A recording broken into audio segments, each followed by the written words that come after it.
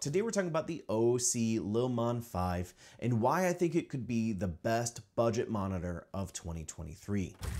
Now, in case you missed it, Osee recently launched the Limon 5, which is their brand new 5-inch touchscreen monitor. And I'll be honest, I was really excited to get my hands on this monitor. And so I did reach out to Osee to see if I could review this monitor. And so that being said, I was sent the monitor from Osee, but as always, I'm not getting paid and I get to say whatever I want. And so you are gonna get my full and honest opinion. Talking about specs, like I said before, this is a 5-inch touchscreen monitor. It does have 1000 nit brightness. The monitor does have a plastic housing and it does come with a plethora of ports. Over on the left hand side, there is a battery out, run, stop, as well as a headphone jack. Over on the right, there's a 1/4 mounting point as well as a power button. On the bottom, there's another 1/4 mounting point as well as an SD card slot for loading LUTs and firmware updates. And then on the back, there is an HDMI in and an HDMI out, as well as a place for an NPF battery, as well as a DC power option. Now, before I move on, I do want to mention, if you do plan on loading LUTs to this monitor, you are going to need a SD card that's no larger than 32 gigabytes, and it does need to be formatted to FAT32. Now, with some of the basic specs out of the way, I do want to talk about 4 reasons why I think this is the best budget monitor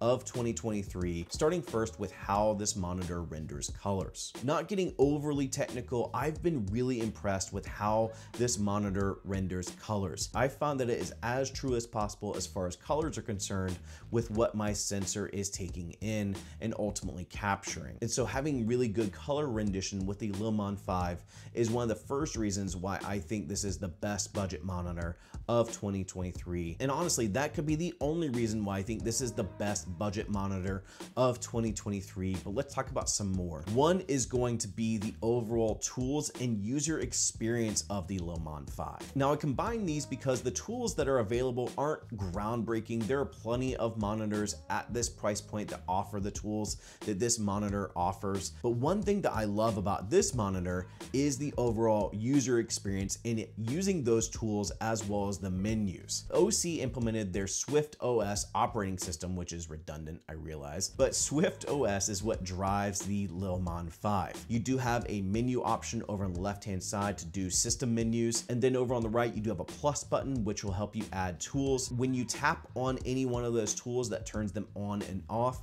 And to the left of the tools, there's a little arrow icon. Once you tap that arrow icon, that will now give you the option to navigate the menu for that specific tool. You do also have some smart gestures, things like over on the left-hand side, if you swipe up and down, you can adjust the brightness. Over on the right, if you swipe up and down, you can adjust the volume. In the middle bottom section, you can actually adjust folders, which we'll talk about here in just a second, by swiping left and right. And then you do have a pinch to zoom if you do want to use focus magnification. And so with those smart gestures, as well as the general navigation of your menus and tools, Swift OS is something that's really easy to use and is just very user-friendly in my opinion. But the thing I do want to talk about is over on the bottom right-hand corner, you also have a place for folders. This is such a fantastic feature and one of the things I think sets this monitor apart from others. With the Sigma FP, there are some tools that I don't need to use because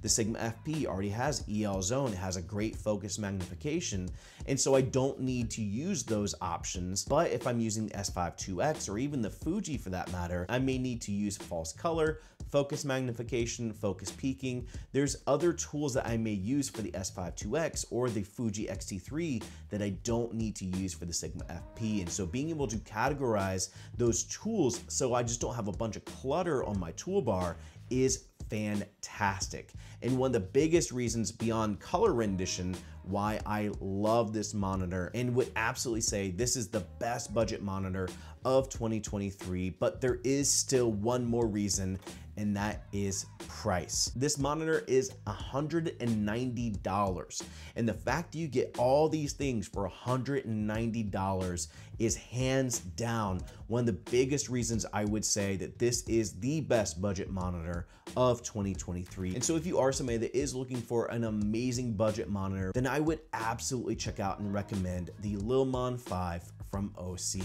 And so that's it for me. I hope you guys enjoyed the video. If you did enjoy the video, make sure to give it a like. And if you're digging the overall content from the channel, consider subscribing. If you do have any more questions about the Limon 5, let me know in the comments below. And as always, thank you for joining. Go and find your journey. Go embrace life. Peace.